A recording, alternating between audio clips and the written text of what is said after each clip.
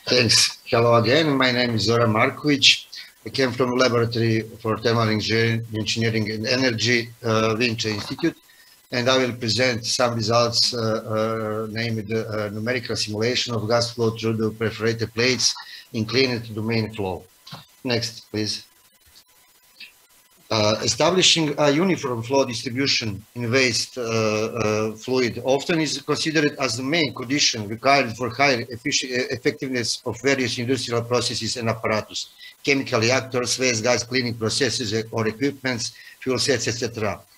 Additional problem arises in the case of high volumetric flow through the apparatus of large cross-section areas, such as flue gas flow through the chamber of an electrostatic precipitator used for the process of removing particulate matter from the flue gas generated in coal-fired boilers of thermal power plants.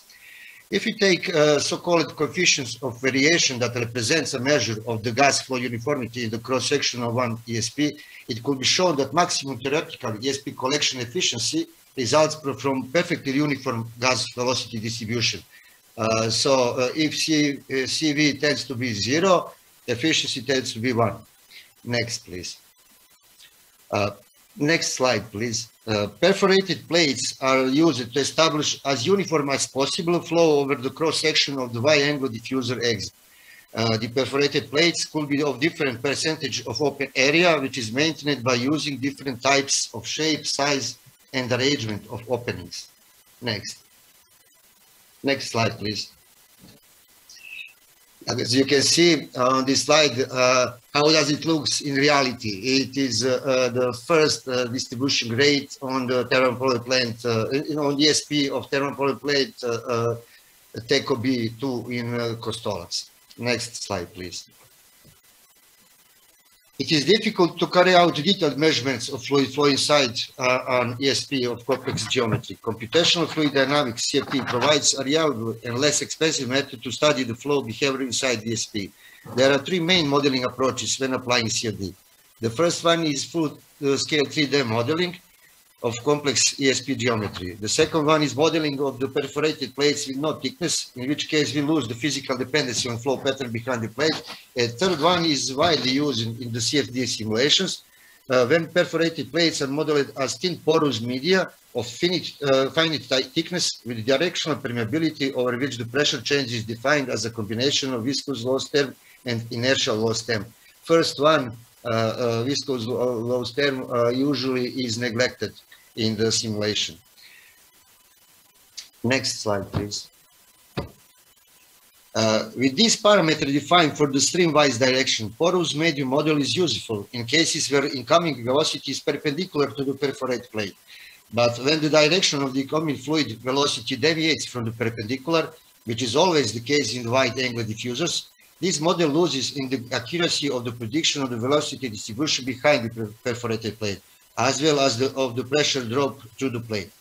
As you can see on this slide, left part of the slide, in the case of the ESP with a wide-angle diffuser, porous medium model gives unrealistic flow distribution in the front of the first electrical field, comparing to results presented on the right side, which are obtained by using full-scale 3D modeling approach. Therefore, an upgrade to the existing porous medium model is needed. Next slide, please.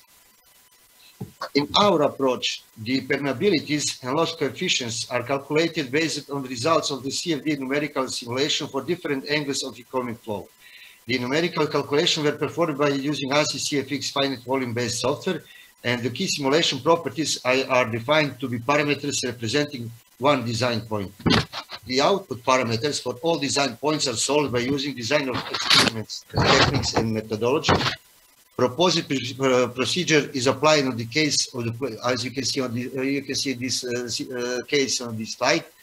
Case of the plate of the thickness 5 millimeters with phase porosity 0.3 and forming of the circular openings positioning in a rectangular manner. Next slide, please. The permeability and loss coefficients of algebraic dependencies on the angle are defined and implemented in the porous medium model. On that slide, you can see pressure drop dependency on the angle of incoming flow, as well as parameters of describing parabola. When I say angle, I mean both pitch and yaw angle of the flow. Next slide, please. Next, that'll be short. That slide, it is a little bit more important figure. We can see dependency between the angle of incoming flow and the coefficient C2, as well as parameters of describing polynomial. Next slide, please. This study indicated that proposed approach could be used in prediction of pressure drop and velocity distribution behind the perforated plate for a wide range of yaw and pitch angles of the coming flow. More reliable prediction of the flow distribution in exit of wide-angle diffuser allows optimization of the flow through the ESP, therefore a decrease in particulate matter emission.